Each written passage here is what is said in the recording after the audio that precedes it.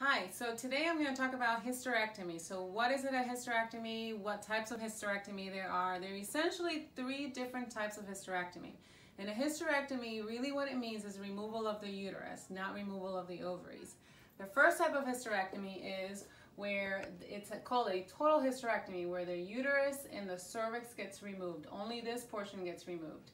The ovaries are separate from that. Another type of hysterectomy is what we call the supracervical hysterectomy, or a partial hysterectomy, and that is when you leave the cervix behind right here. So the uterus gets removed, the portion that bleeds when you have a period gets removed, but again, the ovaries stay in place, the fallopian tubes stay in place, and the cervix also stay in place. The next type of hysterectomy is a radical hysterectomy, and a radical hysterectomy is for people who have cancer, whether it is uterine cancer or cervical cancer, and that's when you remove actually the upper portion of the vagina. You also have to remove the ovaries, the fallopian tubes, and all of the tissue that's around it on here, on this side, to remove cancer. When we're talking about hysterectomies, we're talking about, like I said, just the uterus itself.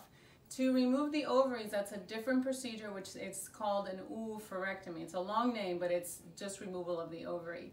When women are advised to do a hysterectomy, oftentimes they think that they're going to have issues with hormones, and they are very hesitant to remove the uterus because they believe that they're going to need hormone replacement therapy. And that is really only the case when the ovaries get removed, not when the uterus gets removed. So why would women require hysterectomy? Sometimes women have significant amount of bleeding, whether it is heavy periods, long periods, or having 2 to 3 periods a month. Some women have to wear tons of pads, tampons, just so that it doesn't go through their pants.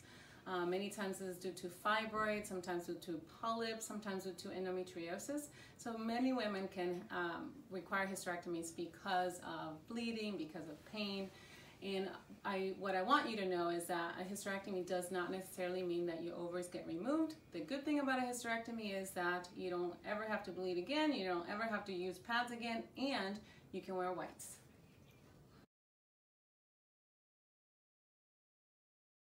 If for those women that require hysterectomy, I can't do it.